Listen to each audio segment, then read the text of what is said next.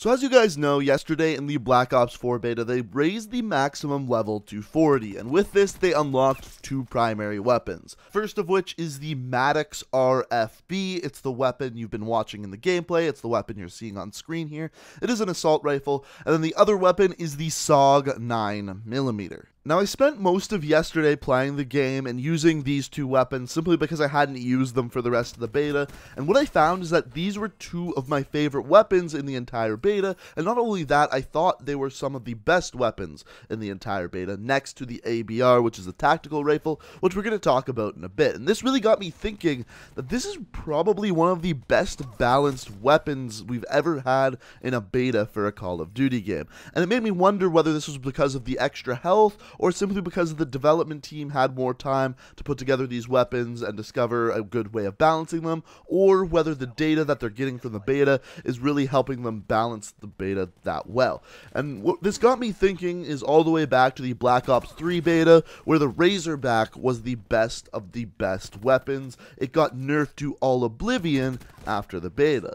Then we have Infinite Warfare. The thing that was overpowered in that beta was by far the snipers. They were ridiculous. They basically all had extreme aim assist. You could just aim and it would probably kill someone. And then there was Call of Duty World War II, where the MP40 PPSH reigned supreme, and by the end of the beta, going into the full game, the PPSH was still one of the best guns in the game, and still to this day is one of the best guns in the game. So weapon balance has always been an interesting thing when it comes to the beta, and as far as these two weapons, my favorite weapon in the game is the one you're watching here, the Maddox RFB. And this weapon is the last weapon you unlock. It's the level 40 weapon, and the interesting thing about this weapon is it's good in every single aspect of the game. It has a good fire rate, good damage profile, and very, very low recoil. And really, no other assault rifle competes in quite that way. The only other one is the ICR, and it just doesn't have the rate of fire that the Maddox does. If you're comparing it to the KN57, the Maddox simply has less recoil. If you're comparing it to the Vapor, the Maddox simply has more damage. In my opinion, this is the best assault rifle in the game, if not the best weapon in the game,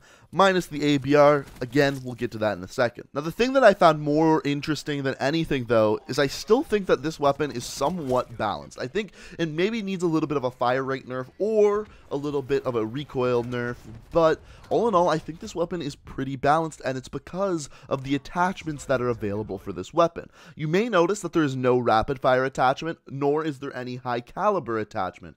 What this means is that yes, you can aim down sights and reload faster, but there's going to be nothing that's actually going to improve the time to kill of this weapon. Whereas if you look at the Rampart, yes, it has a slower rate of fire, but you have high caliber 1, which does more damage to the head, and high caliber 2, which does more damage to the upper torso.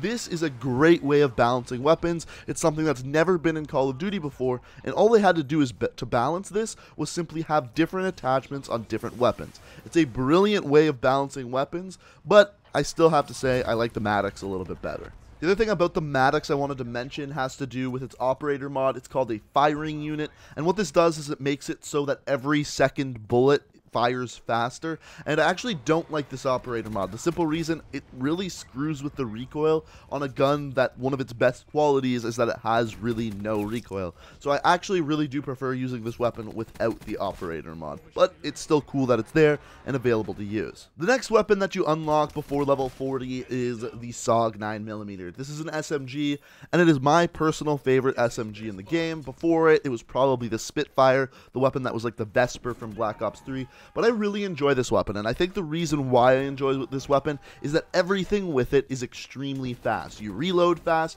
you aim down sights fast, you can move fast with it, and it makes an awesome weapon for run and gunning. The only real downside of this weapon is if you get in a fight from long, medium to long range, you're probably going to lose because it does have quite a bit of recoil, and it doesn't do that much damage at long range. But if someone is up close and personal, you're gonna melt them. And then, if someone else is up close and personal, ammo, you can reload super quick and then kill them too. It's an awesome, awesome gun for run and gunning, and in my opinion is the epitome of a good SMG. But again, it's interesting because the way they balance this weapon is similar to the Maddox. They don't allow you any attachments that improve your time to kill. There's two types of stock, there's two types of fast loader, there's grip, suppressor, and finally, quick draw. If you ask me, you don't need the quick draw, and if you ask me, you really don't need the fast loader. I like the fast loader because I really play aggressively with this weapon.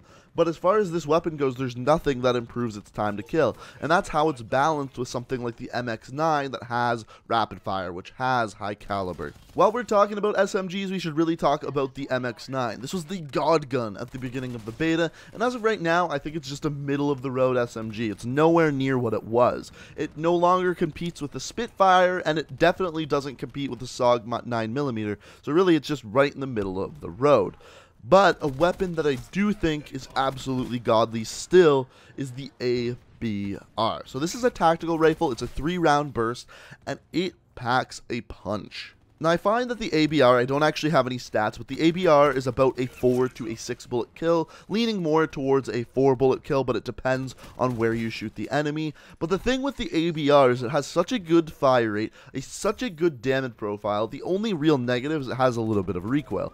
But because of these two things, this weapon has a good time to kill at any single range. In close range gunfights, it beats out a lot of SMGs, and in long range gunfights, it beats out a lot of ARs. The only thing it doesn't really beat is sniper rifles. But the downside is if your enemy is behind cover, it's a little bit more difficult to pick them off because of that extra recoil that they added in the last update. Now once again, I think one of the ways that they try to balance the ABR is not having any attachments that improve the time to kill.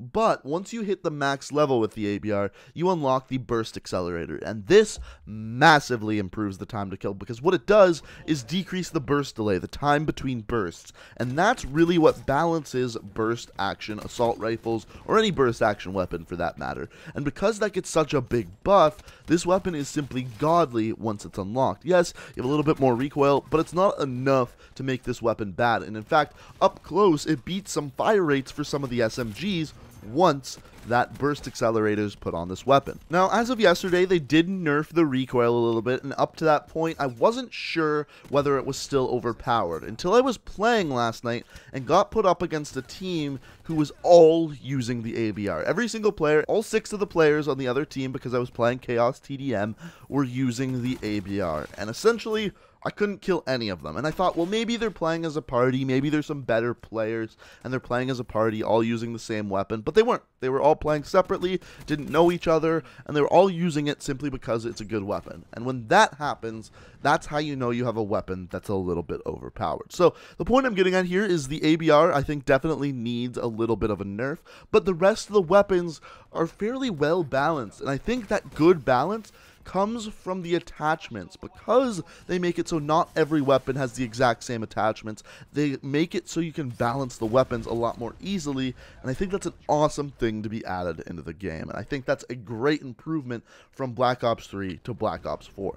Now, the one other type of weapon I wanted to talk about before the end of the video, I can't talk about it without talking about weapon balancing, is sniper rifles. So, I've heard a lot of things revolving around sniper rifles. Some people saying they're overpowered, some people saying they're underpowered, but I think they're in a pretty good spot. So the biggest thing to balance sniper rifles in this game is that there is no aim assist. It makes it harder for you to aim, but at the same time, the time to kill is a little bit longer, which means a 1-bullet kill weapon is that much better. And I've run into people who are good snipers, much better than myself, and really tear things up with sniper rifles. And in those games, I think to myself, man, sniper rifles are too good. There's nothing I can do against this player. And then I try to use a sniper rifle, and things don't go nearly as well. And then I think, well, maybe they are balanced. So at this point, I'm kind of unsure whether sniper rifles are that good or not. And at this point, I'm just curious what you guys think. Do you think they're good where they are? Do you think they're underpowered? Do you think sniper rifles are overpowered? Let me know what you think down in the comment section below. Now, the last thing I wanted to address before the end of this video is the 2 questions that when I'm streaming, which, by the way, my Twitch link is down in the description. I've been streaming pretty much every single day of the week, either Black Ops 3 or Black Ops 4 when the beta's out. But the biggest question I get asked is, what is my favorite weapon in the beta, and what do I think the best weapon in the beta is? And they're 2 very different questions. So as of right now, my favorite weapon in the beta is the Maddox. This weapon is awesome. It's such an easy weapon to use. It has such a good time to kill. It has barely no recoil. It is my favorite weapon in the beta. What is the best weapon in the beta? 100% the ABR with the burst accelerator weapon mod. This gun is godly. The time to kill on it, I think, is the best for a non-sniper in the game, but I can't prove that because I don't have any weapon stats. But I think it needs a little bit of a nerf, and as of right now, I think that is the best weapon in the game. But that's my answer to those questions. But let me know down in the comments what you think of the weapon balance in the beta. Do you think it's as good as I think it is? Do you like that every weapon has different attachments? Let me know what you think down in the comment section below. And if you enjoyed the video, it would be awesome if you could hit that like button. If you're new to the channel, be sure to stay subscribed to be updated on all my new videos. We have a ton of Black Ops 4 content coming, so be sure to stay tuned for that. But guys, I hope you enjoyed. Thank you so much for watching. And until next time, peace out. Paradigm.